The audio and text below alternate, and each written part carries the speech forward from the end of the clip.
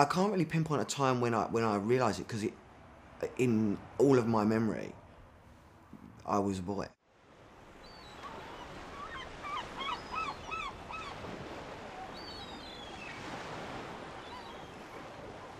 Nick and Marie are married and have 2 adopted girls. He has chosen to remain anonymous in order to protect his family. When I was born, I was a 7-pound, 12-ounce baby girl, and I was given the ungodly name of Emma Jane. I was 2.5, and my mum spoke to me, and I told her that she had to call me by a different name, and that was that really. It wasn't that I didn't like being a girl, it was that I didn't understand why they were calling me a girl. To me, that was just crazy. It was confusing. Nick was diagnosed with a condition called gender dysphoria. Roughly translated means there's a difference between body and mind. And she said to me that you cannot fix your mind because you have the brain of a boy. All you can do is fix your body. By 2000, Nick had started on the long journey of gender reassignment to become a man. He met Marie, and in 2006 they married.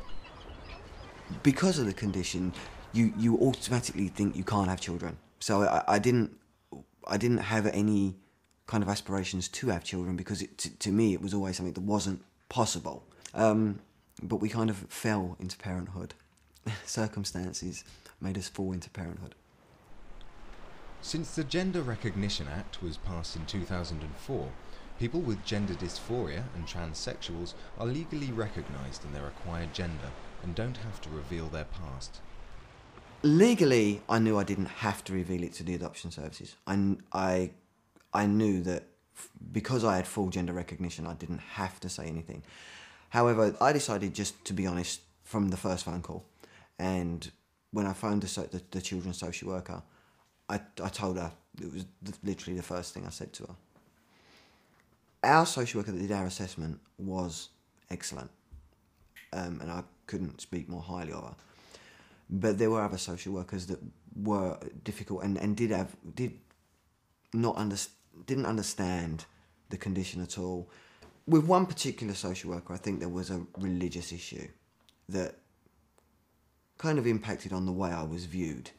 And although nothing was explicitly said, it appeared to me that it wasn't something that was approved of and was something that needed to be relentlessly spoken about.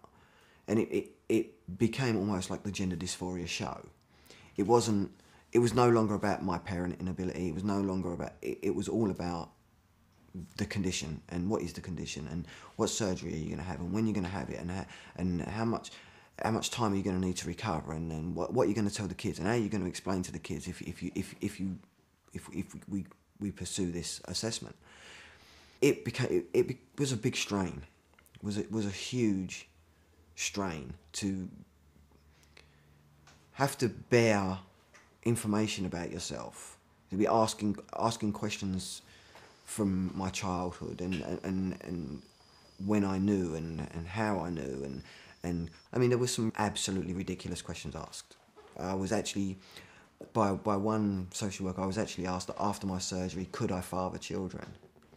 And when it was said, I almost felt that it was a joke. You know, I didn't really take it seriously, but I could tell by her demeanour that she was serious. She didn't know, and at that point I knew that I was dealing with ignorance and not discrimination. But one social worker was determined not to let discrimination or ignorance get in the way of assessing Nick and Marie's suitability to adopt.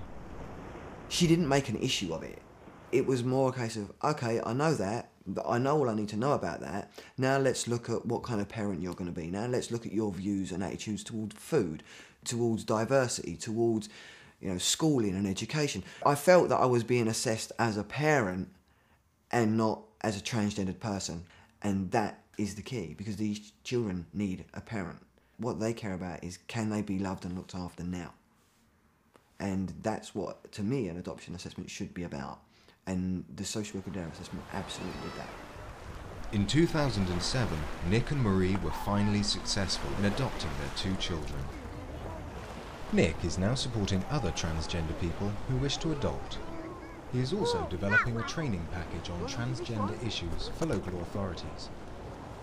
If we could get better training for adoptive services and help adopters to understand that there are laws that protect them, they don't have to do things that compromise them or make them uncomfortable in any way, there could be a lot more transgender adopters that are offering excellent homes to young children. The success of partnerships with people like Nick is encouraging more and more adoption agencies to recognise the benefits of equal esteem for those who are lesbian, gay, bisexual and transgender. All the children that need homes have come from problematic backgrounds, and that they are usually very confused and upset. And being a transgender person and being a child that was confused and upset for many, many years, it helps me to relate to my kids and helps me to understand how they feel. I've got 2 beautiful children, and I've got 2 well-adjusted children who have come from a horrible background, who can now enjoy life, and if nothing more in my life, I have accomplished giving those children a second chance at a normal life, which they've now got.